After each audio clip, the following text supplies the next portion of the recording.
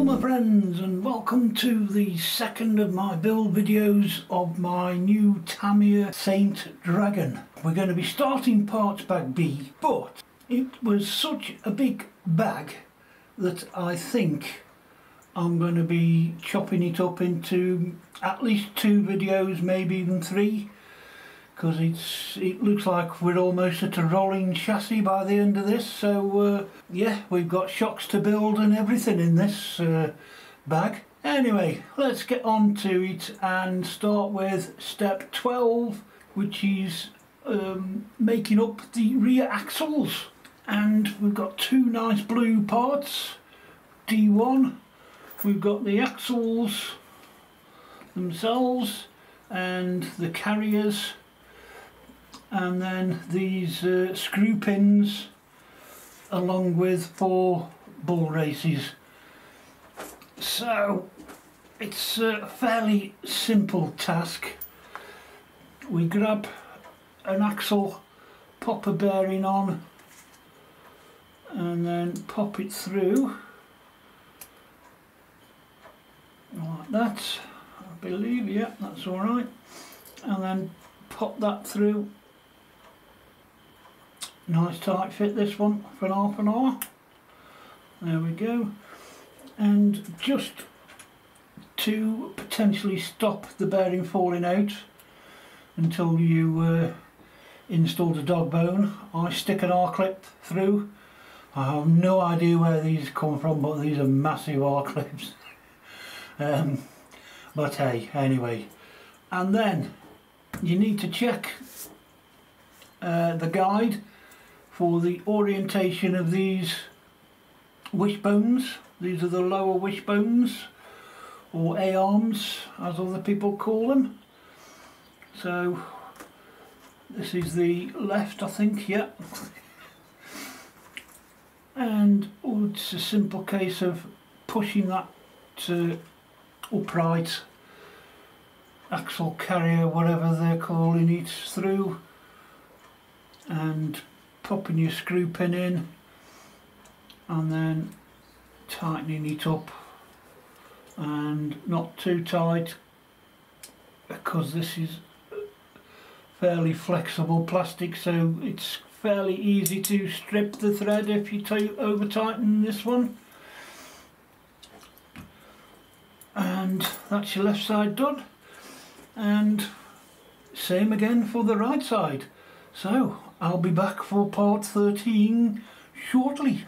Step 13 is installing or attaching the rear upper arms and the output shafts for the differentials. So I've already started, as you can see, with D2. So the other one should go in there with a screw pin again, and you tighten that up. Now you will need a dog bone. Yep, I've done that one, and I'm checking. I don't see a reason that these have to go in the way that it shows you, but it's telling me, so I'm going to do it. So that one goes in there, and this one goes in this side.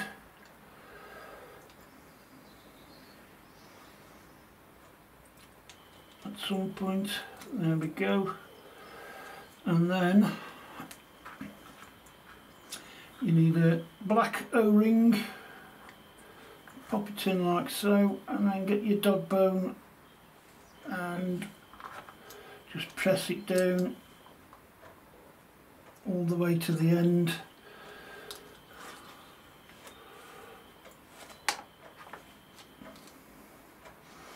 And that should stay in.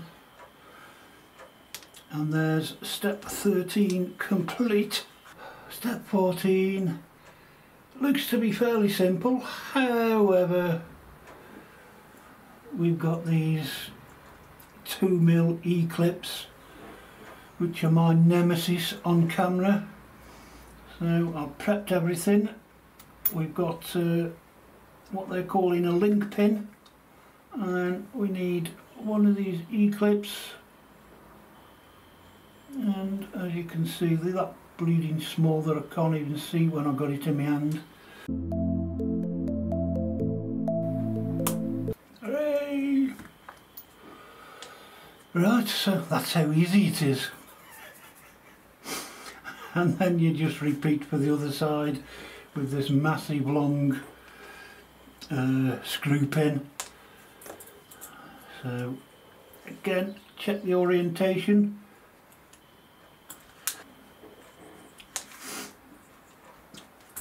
And this is easier said than done. Oh, there we go. Ink. And then you screw that in, and again you get this link pin, pop it through and pop it through and put the E-clip on, and I'm not doing that one on camera. So again, moving on.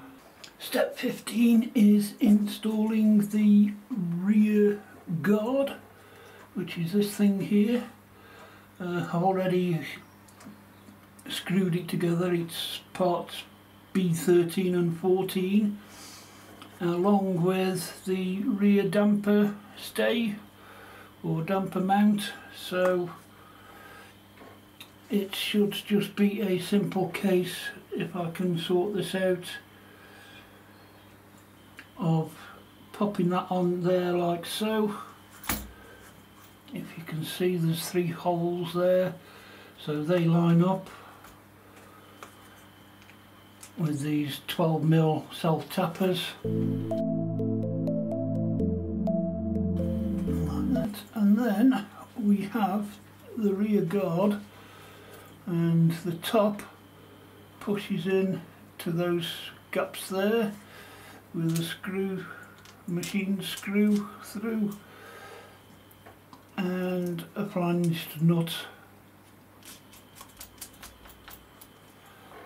and then the bottom mount is a 36mm machine screw or engineering screw, and a second flange nut,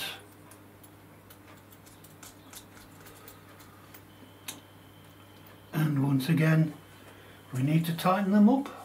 Steps 16, 17 and 18 are making up the rear dampers, and I've already started because, again, the nemesis of my videoing are these E-clips, so I decided I'd do them before starting.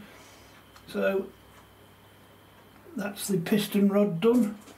The next step is to insert these 2 O-rings, and it shows there applying a bit of the oil first, but I've never found that to work, so I'm trying a bit of grease. Now this grease is, to me, very similar to Tamiya's anti-wear grease. I got it with a Koyosho kit, can't remember which one. However, I'm just trying it. I don't know if it will work or not, but I thought I'd give it a go, seeing as I've got a bit left.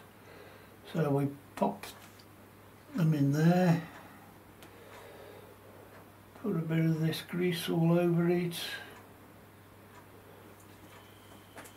like that, and then partially screw the cap on, but not all the way. And then we take the piston rod, and again it says to oil that, but because I've got this grease on it, I don't think I'm going to bother. And then we pull that through. It says, there we go. And then we can tighten that up a bit. Ready for the next step, which is popping a spacer on, and then the bottom ball connector mount. It screws up fairly easily, so I'm just going to be quite careful and only pinch the very bottom of the piston rod just to tighten it up like so, and then we are basically ready for step 17, which is filling it up with oil. So I've no idea. There are people that say you should screw the top on with the piston rod virtually all the way up, and others and Tamiya states it should be right at the bottom. But what you should do is, once you've filled it up a bit, is move the piston rod up and down a few times just to get any air out from beneath the piston itself, and then we can top it up a bit, and then we need to leave it for the air bubbles to dissipate. So as you can see, I've got it on this stand here, and I can still see loads in the one I prepared earlier, so I think it's time for a coffee. Once all the air bubbles have cleared, we can carry on, and we need a red oil seal. Ooh, I nearly forgot. Something to hopefully soak up some of the oil, because it will spill out like so, all over my finger.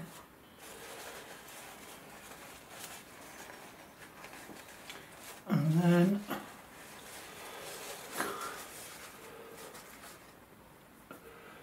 we can get the lid and we can screw that on,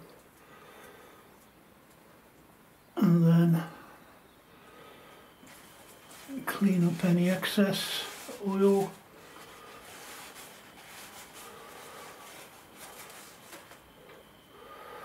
And then what I tend to do is tighten both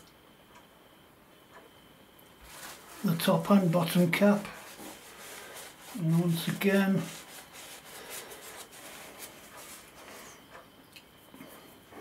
and then we just need the spring, and then the spring holder, and there we have one shock. And then part of step 18, if we move this up a bit, is showing you can attach some preload to the shock springs if you want. We've got a thick one, medium and a thin one, but at the minute, I mean, that doesn't feel too bad to me, so I don't think I'll put any on until I'll finish the car and see how it goes. So I'll get on and finish the other one and come back for step 19. Okay, the last part of this video, step 19, is attaching the rear shocks. So we take the shock, and we've got these BB12s, which they're calling damper collars, and then we've got a 25mm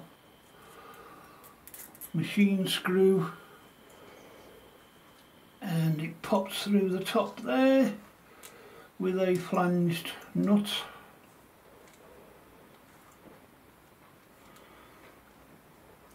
So in fact it's a 25mm machined bolt, not a screw, and then it's just the same for the bottom, and we go into the outermost hole. Now you see that, oops, I missed that, part D3. Okay, so here we go, D3, great big blue spacer, and that goes through like that. Still quite a long thread sticking out, but hey.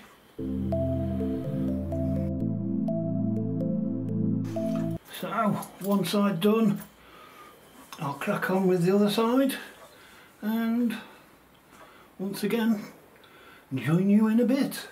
And here we have one gearbox with the rear suspension and drivetrain attached and working, and yeah, I'm feeling this, and I don't think I'm going to be putting any pretension on it. So with that, I think I'm calling it there. I hope you've enjoyed watching, and look forward to seeing you on the next one. Thanks for watching. Bye.